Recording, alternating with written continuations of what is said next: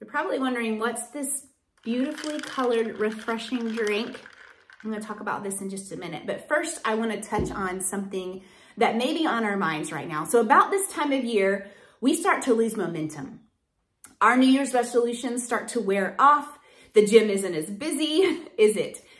And researchers actually say that by mid-February, 80% of our New Year's resolutions have failed. So I wanna talk about that today, and I wanna talk about the importance of self-discipline. So when we start to lose momentum, as a wellness coach, my job is to help my clients uncover what's at the root. What's at the root of why you're losing momentum? That's the most important question we can ask ourselves. Because when we create momentum, it usually starts with a commitment, and then self-discipline kicks in. And self-discipline is the highest form of self-love. And so I want to share with you today 3 ways that you can love yourself. Now, I'm not talking about some selfish form of love. I'm just talking about ways to take care of your body. So number 1, love your mind. This is where the battle is fought and won. We know this. So it's important for us to take care of our minds. And one of the ways we do that is by loving our future version of ourselves enough to keep going with that momentum. So here's what happens. We commit maybe to taking out sugar out of our diet for the first 3 months of the year.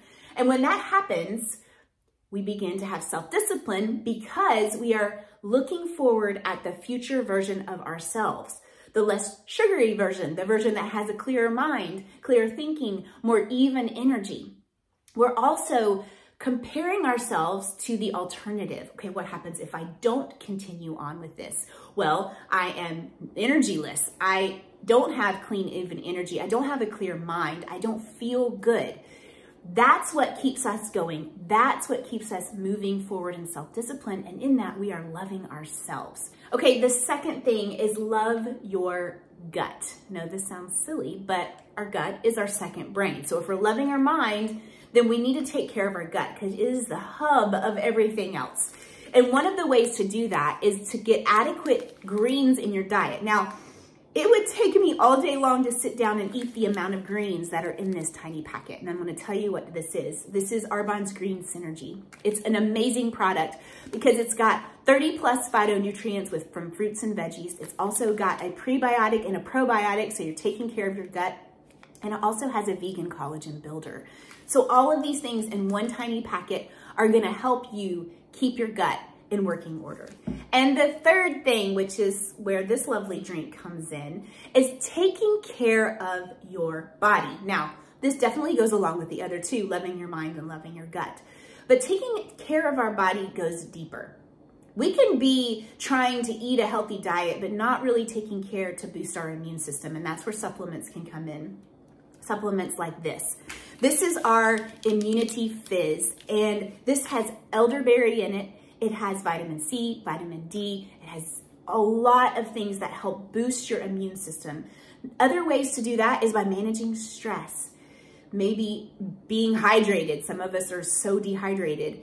Taking care to manage those things is also taking care of our body. Just like putting the right foods into our body is taking care of our body. Boosting our immune system is taking care of our body. So that's what this lovely drink is. It tastes amazing. It's like a grape drink and it's so refreshing.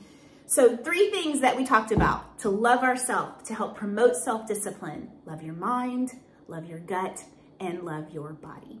And if you need help, and if you're struggling with momentum and you want to get to the root of why you're losing momentum, then reach out. My information at the end of this video, it's also in this newsletter. I would love to help you uncover that. And remember, self-discipline is the highest form of self-love. You guys stay well.